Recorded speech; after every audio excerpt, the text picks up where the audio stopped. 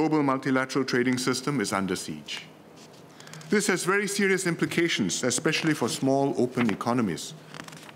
For Singapore, a stable, well-functioning international trading system is vitally important. We cannot survive other than as an open economy. We rely on the free flow of trade and investments across the world, and a common set of rules that applies to all countries, no matter their size. We are once again heading towards a world where protectionism is a default and trade rules are secondary, like what happened in the period between the First and Second World Wars. The economic cost to the world will be very high.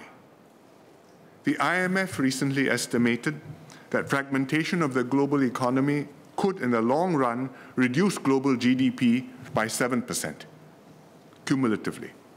7% is a very high figure, but I think it is a conservative estimate because the reality is probably worse.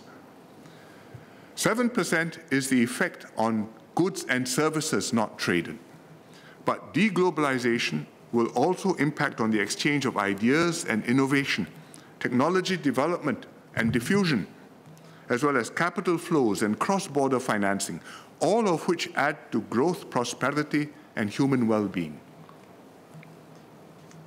And these are all vital for economic growth, especially for an open economy like ours.